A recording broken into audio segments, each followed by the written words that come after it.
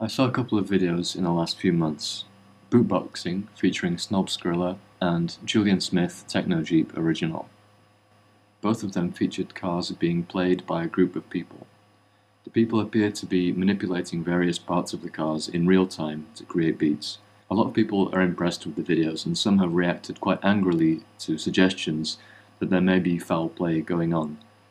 It's not my intention to make a value judgment here or to comment on the artistic merit of the videos, but this is an attempt to explain why I think there's very good reason to think that the performances are fake.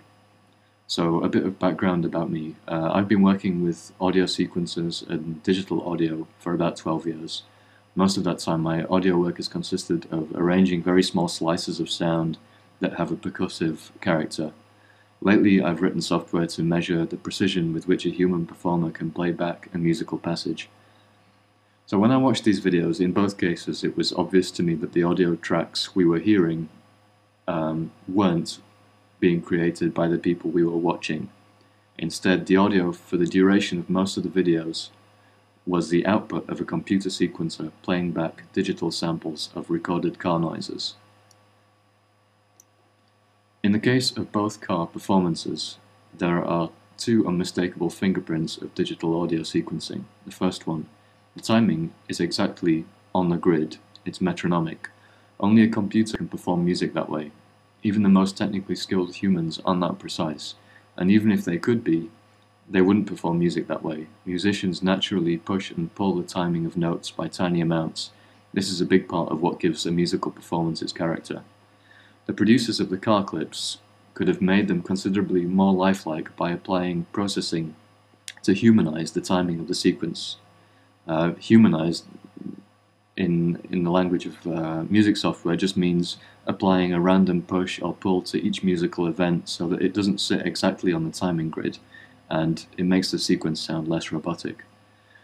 The second thing was that the sounds repeated themselves exactly.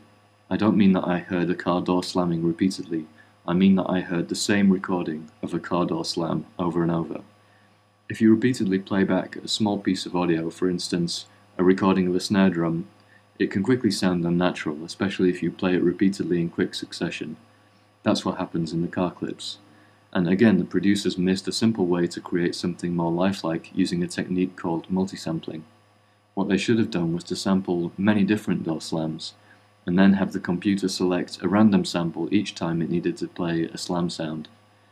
So to finish with, we'll take a look at some waveforms. I made a recording of myself clicking my fingers. I imported it into Audacity, which is a free sample editor software.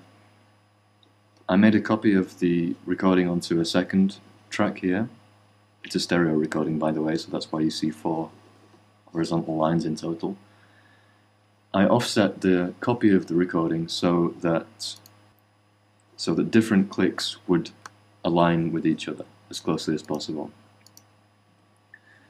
So at this level of magnification, you can see that the clicks look similar, the waveforms look similar.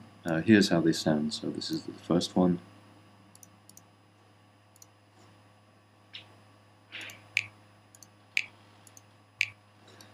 And here's the second one.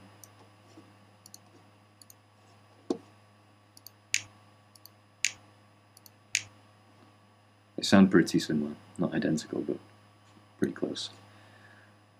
As we continue to zoom in though, we notice that the similarity between the waveforms starts to drift. For instance, at this level of magnification, we already see that in the tail of this, the top one, we have several distinct islands of amplitude, whereas in this one we have a much more even tail.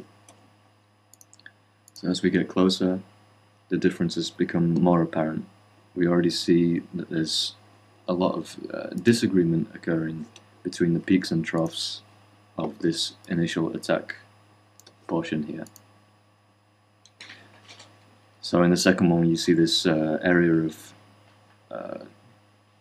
high peak trough frequency just here, and many of the peaks and troughs don't align.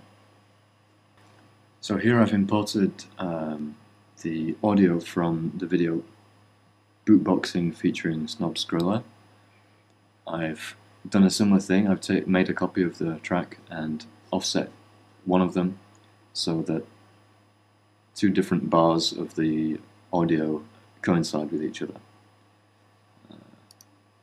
So here we get a bit closer. So this is a double door slam that we're seeing here. And here's how the other one sounds.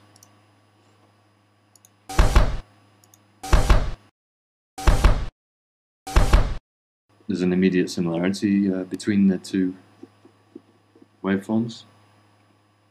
But as we zoom in this time, we see that the similarity holds really well.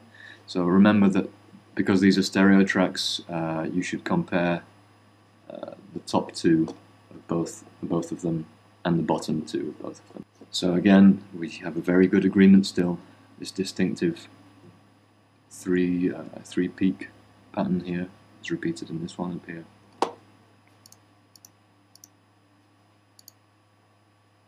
So as we see here, that the waveform appears to be made up of individual points. Each of these points is one sample. Confusingly, sample in this context doesn't mean a short audio clip, but the smallest unit that a digital waveform is made up of. A sample in an audio file is analogous to a pixel in an image file. In this example, there are 44,100 of these samples for every second of playback. So this is an absolutely tiny slice of audio we're looking at, and the waveforms still agree. So down to the sample level, we have a really high agreement still between the two waveforms. So here I've done the same with the audio from the track Techno Jeep. So I'm focusing on this section here. Here's how the first track sounds.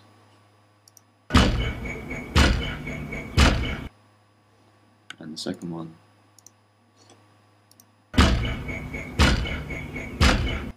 Identical pretty much.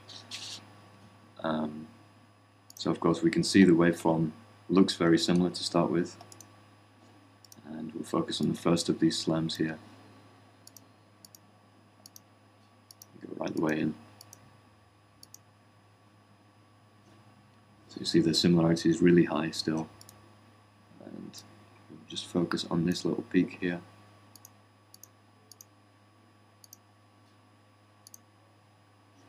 Again, even down to the sample level, the agreement is very, very high between the two tracks.